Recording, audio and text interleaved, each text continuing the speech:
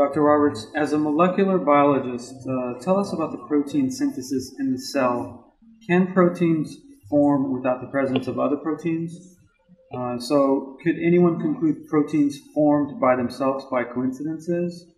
And finally, how can one tell that the origin of life being coincidences, could coincidences produce proteins? Right, so protein synthesis is actually a fairly complex series of events that occur within the cell at an incredibly fast rate. It involves multiple proteins that are necessary to transcribe the DNA into RNA, and then additional proteins that are required to translate the RNA into proteins.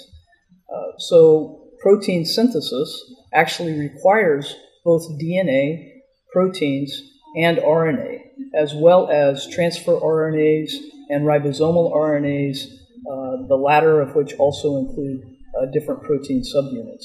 So it's quite impossible to get proteins without proteins already being in existence.